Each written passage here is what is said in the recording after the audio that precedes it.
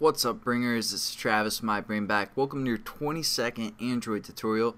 Thanks again for watching, subscribing, telling your friends, telling your relatives, your great aunts and uncles about this channel. I definitely appreciate all that. I know you guys are doing that for me, so thank you for doing that. And what we're going to do in today's tutorial is basically set up the Java, set up all of our references, and kind of be able to change that top display of our wallpaper app. Nothing too awesome or sweet. It's kind of boring and tedious, to be honest with you. But what we're going to do is we're going to open up our tutorial 3 Java here, and also just let you know there is a more efficient way that we could do this, but I think this is the easiest way to describe it at the moment. We'll get into more complicated things down the road. But first thing that we're going to do is we're going to set up an ImageView, and we're going to call this ImageView, and we're just going to call this display. And this is going to be our top displaying image for our emulator. And we need to import the ImageView. And as you notice, I did this above our onCreate method so we can use it within our whole activity. But then everything else we're basically going to define within the onCreate activity. And so we're just going to first set up what display equals. So we're going to say display equals, and it's ImageView. Kind of familiar layout of pretty much everything that we've set up as a view from XML. And again, we're going to just say find view by ID, r dot id dot iv display, and then semicolon. Nothing too new there.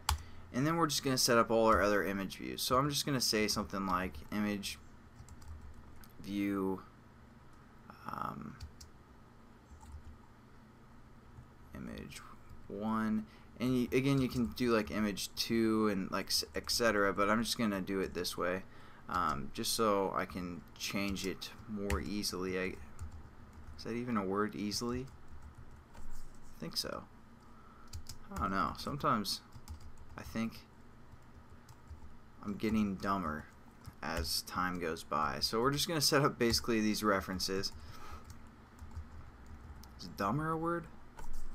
I'm just kidding.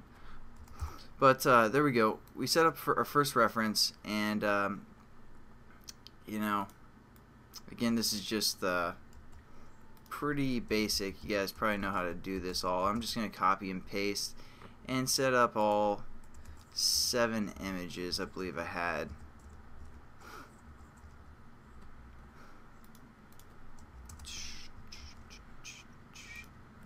So nothing too awesome or sweet, like I said, but we're going to get our application working a little bit here.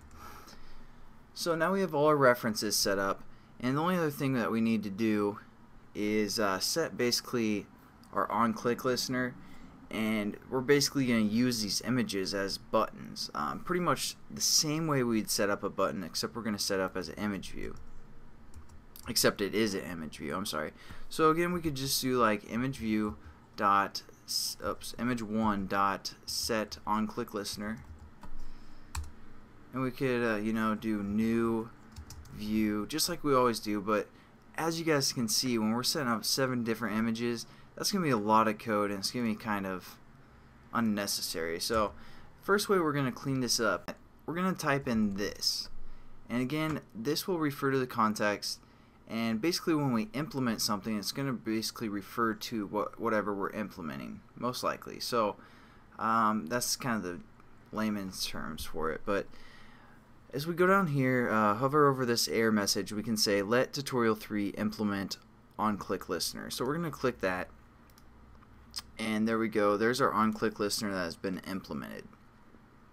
Now again, tutorial 3 is giving us a problem because we aren't using the method from the OnClickListener, and we have to every time we import it. So we're going to hover over this and say add unimplemented methods, and here's our OnClickListener.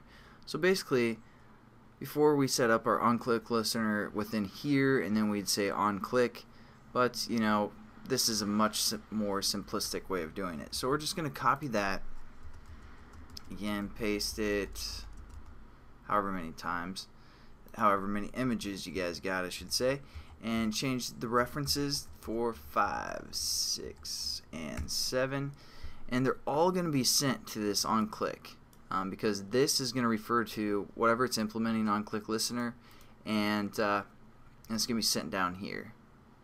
So there we go. We kind of have our buttons set up to a sense. Our images set up to a sense, but now we need to do something within the OnClick method. Oh man, cannot speak with anything today. And so what we're going to do is we're going to do a switch case again, and it's just a simple way to kind of check which button has been pressed. And as you can see within the parameter, it's sending in a view, so it's basically referring to all these are views, and it's going to tell us the ID of the views. So what we can do is just say switch, and we're going to look for V, which is whatever is being passed in. They renamed it V just for this method, and we're going to say get ID. That's going to give us the ID of our image view there. So we're going to again open bracket right there, and then we're going to set up our cases. So we're going to say like case r.id.imageView1, and then colon, and we're going to set the display image, that top image again. So we're going to set the display to basically whatever image has been clicked on. So we're going to say set image, and it's set image resource, and we're going to say r.drawable back abstract. Again, you want to make sure this this reference is the same as for whatever picture you labeled for image 1. And for me, I luckily just did this is 1, 2, 3, 4, 5, 6, and 7. So sorry, I should kind of describe that as we did the last tutorial, but yeah, just make sure that's the same. And then what else we're gonna do? We're just gonna say break,